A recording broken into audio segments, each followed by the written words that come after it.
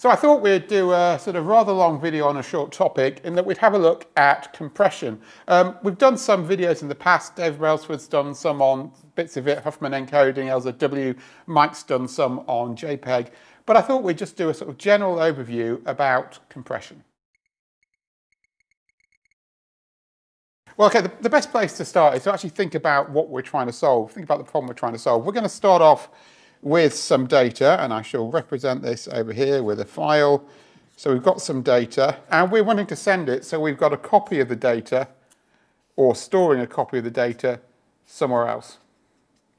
So we've got the data here, and we want to send it somewhere else. Let's talk about sending it. We may just be storing it on a disk, so it takes up less space, but we'll talk about sending it just to keep it simple. And what we want to do when we're compressing it is take it, and we're going to run it through a black box, which we'll call the compressor.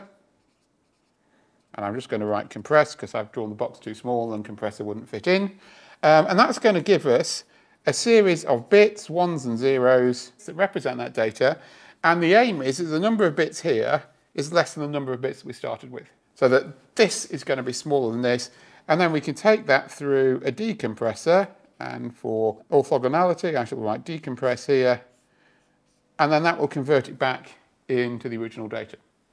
So that's what we're aiming to do with compression. We're trying to take some data and represent it as a smaller amount of data, less bits. Now immediately there's two things that will strike from that. One, we're not going to be able to represent every file here in less bits. We can prove that mathematically.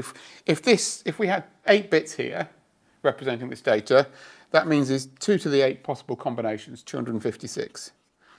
If we're going to store it in less bits, that means this must be 7 bits. I'm just going to say this, but is it fewer bits?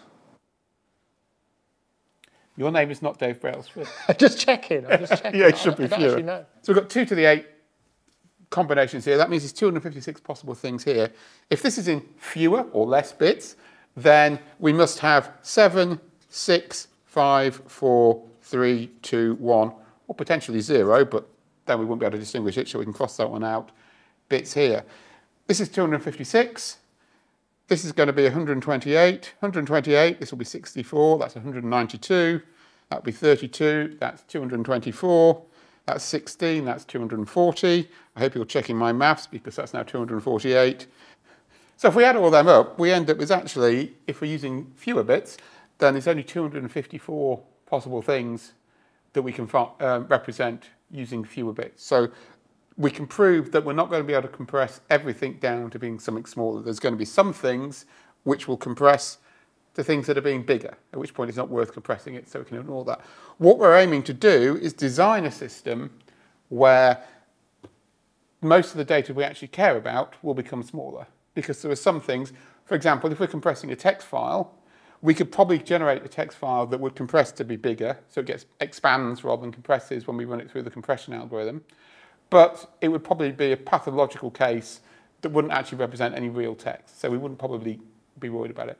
But you cannot generate a compression algorithm that can compress everything. It's just not possible, and we can prove that very easily as we just did. Actually, you can define randomness as being an uncompressible stream. So that's the first thing. The second thing is if we're going to be compressing things, we're going to be taking information out, and so that means that there needs to be some redundancy in the original data. There needs to be something in there that we can throw away without losing the information that's in there. We can throw something away here when we represent it in the compressed stream, and then we can recreate it here. So there's something in here which is represented that actually we can represent in a different way and still recreate it. The other interesting thing is that often when you look at compression algorithms, so if you look at something like MPEG or H.264, they will define this part of it. They'll define the bit stream and they'll define the decompressor. They're not interested in how the compressor works because you can change, and this is particularly important for lossy compression things. We can class compressors into 2 types. Lossless compressors, the bits we put in are the bits we get out, 1 for 1, 0 for 0.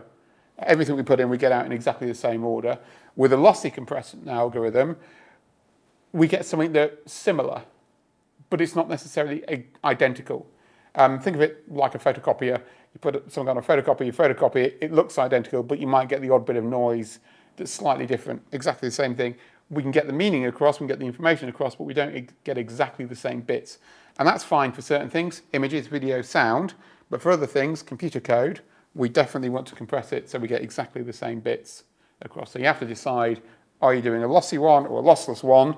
We'll concentrate on lossless mainly today. We'll talk a bit about lossy, but generally if you're doing lossy, you're making decisions which throw more information away that you can't recreate, but actually wasn't describing something in the original data that was that important. An example of that, background behind me is nicely out of focus. It's still moving around because the walls in computer science do that. Sean's actually on a tripod, but it's all the walls and background that are waving around in this place. But it's nicely out of focus, so actually there's less information there. And if we throw some of it away, it's redundant. It's not actually encoding anything because it's already blurred and we wouldn't miss it when we regenerate the original thing.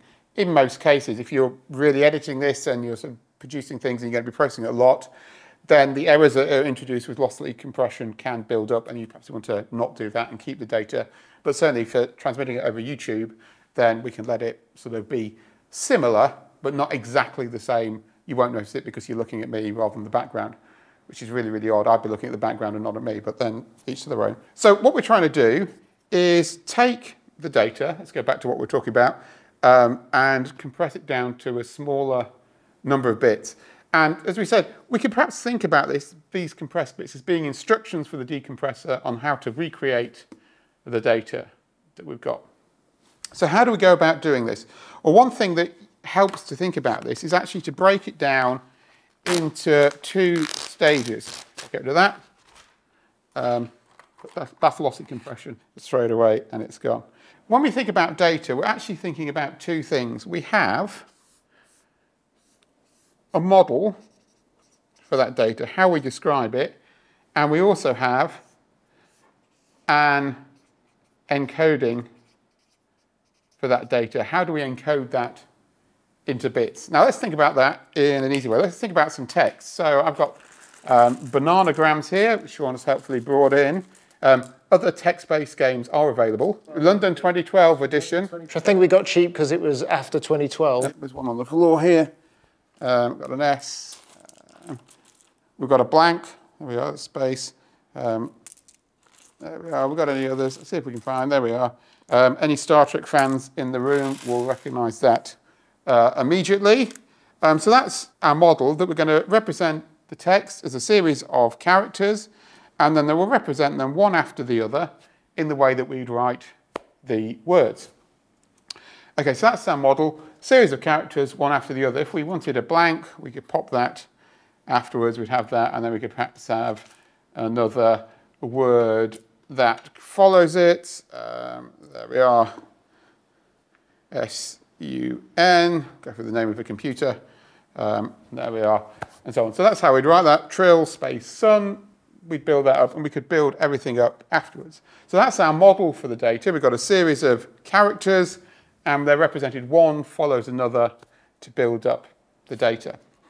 Now, we could then represent that with an encoding, and the classic one that you use here is ASCII or UTF-8 or Unicode to do that. And with that, you take each character, we'll use ASCII, and we'll represent them with a number. So the T, that will become 84. The R will become 82, if I can count backwards. I've got the ASCII set up on the computer. So we can represent that as a series of 8-bit numbers. And then we can convert them into binary. There'd be 8 bits. So we've got how many characters? We've got 1, 2, 3, 4, 5, 6, 7, 8, 9.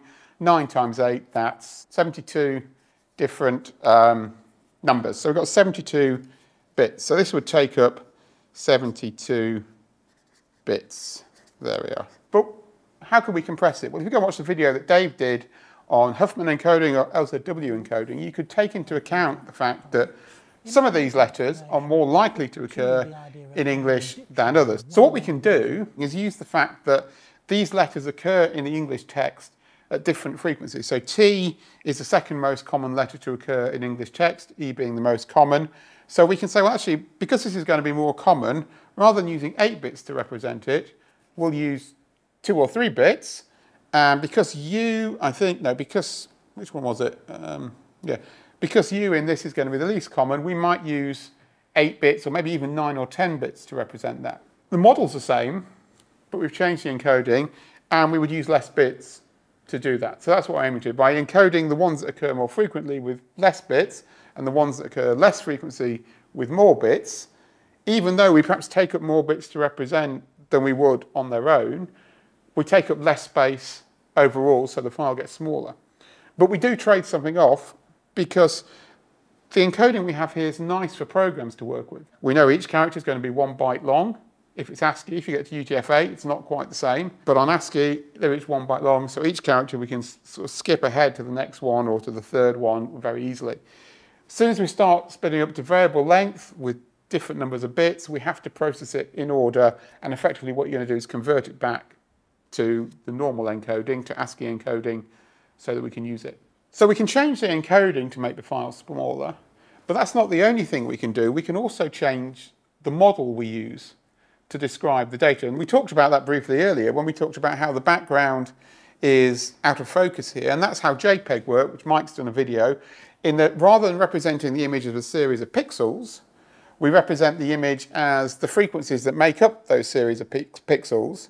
And because if you do that and you read it out in the right order, and watch Mike's video on that, you actually find that most images which are sort of like this, there'll be some areas, bits of my face and the hair in, where you are using lots of high frequency data to represent the hair and so on. But the background, which is all blurred because Sean's got a nice depth of field on his camera, is blurred, so there's no high frequency content. So by switching it from just the amplitude of each pixel, which is what we'd normally use, into the frequency domain, we can throw away data in the background because it's not actually there, and store the data in the foreground where it is actually there, and we end up with a smaller file. Now on the way to that, the model we would use here to represent that file is actually gets bigger. So when we move from the sort of pixel domain that we're used to the frequency domain, we end up having to use 10, 12 bits, 16 bits to represent those frequencies. But then when we compress it, encode it using an encoding system, we end up with something that ends up smaller. So we sort of change the model, which may be counterintuitive and make things slightly bigger for a bit, but it means that the way we're representing the data means it's easier to not have to encode that redundancy we talked about earlier. And so when you're designing a compression algorithm, you both need to think about, well, how am I going to encode the bits, but also, how am I going to model the data? And that even applies for something as simple as text. One of the easiest ways that you can gain some compression, and we can see this, is if we had a sequence of characters that looked a bit like this. People probably guessed exactly where we're going with this already. So if we had a string like this, A, pathological example, then one of the easiest ways we can compress this is actually to say, well, actually, we've got 1, 2, 3, 4, 5, 6 A's, A followed by 1, 2, 3, 4, 5, E. Rather than taking up 11 characters, we now only take up 4, or 4 bytes. You probably want to represent it slightly different, but if we change the model and to actually say last time, we're going to describe it not as A, but we're going to describe the number of letters we've got. In this case, we've got 6 A's followed by 5 E's. It takes up less space, and then we can encode that. Is this a model change? Is it an encoding change? Interesting question. It can get blurred which one you're actually doing at, so we'll ignore that for now. The problem with this, of course, if you've got something like Trill Sun that we had before, you end up with it's 1T, 1R, 1I, 2L, 1 space, 1 S, 1 U, 1 N. It gets massively bigger. This sort of encoding, what's commonly referred to as run length encoding, this sort of way of describing data, works when you've got nice long runs. It works brilliantly for sort of images where you've got pixels that are all the same. Something like PNG, you can use this quite well. But for something like text, where things change every character pretty much, it doesn't work that well. But there are ways you can get around it. So perhaps one way you could vary this is say, well, actually, you can exploit the fact that if you know how the decompressor works and you define the compressor and the decompressor to work in similar ways, you could, for example, say, well, what I'll do is I will say, if I've seen 3 A's, the next symbol that comes along tells me how many more there are. So in this case, I would send it as A, 1, 2, 3, and then there's 3 more.